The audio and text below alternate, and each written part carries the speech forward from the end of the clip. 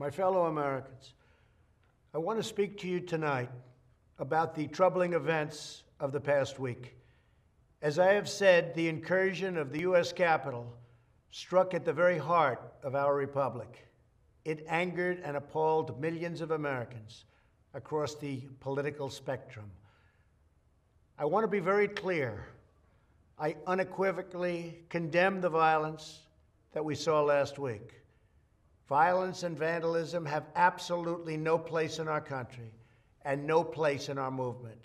Making America great again has always been about defending the rule of law, supporting the men and women of law enforcement, and upholding our nation's most sacred traditions and values.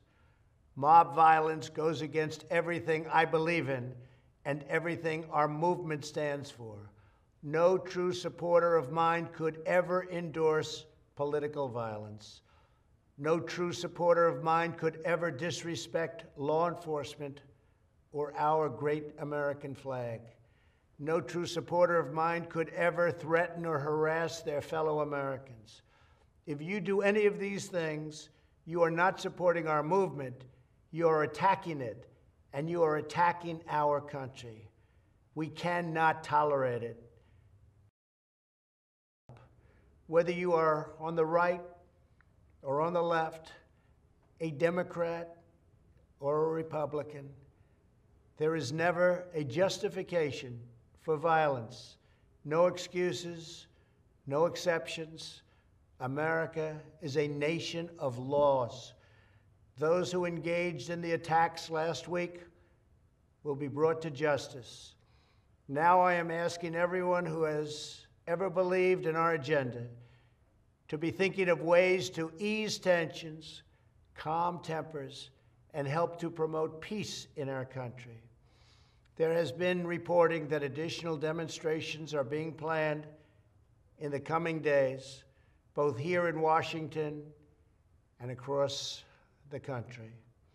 I have been briefed by the U.S. Secret Service on the potential threats.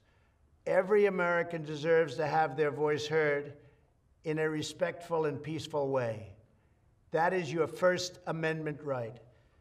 But I cannot emphasize that there must be no violence, no law-breaking, and no vandalism of any kind. Everyone must follow our laws and obey the instructions of law enforcement. I have directed federal agencies to use all necessary resources to maintain order. In Washington, D.C., we are bringing in thousands of National Guard members to secure the city and ensure that a transition can occur safely and without incident. Like all of you, I was shocked and deeply saddened by the calamity at the Capitol last week. I also want to say a few words about the unprecedented assault on free speech we have seen in recent days.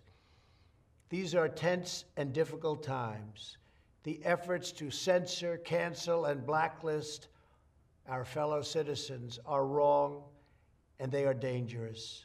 What is needed now is for us to listen to one another, not to silence one another.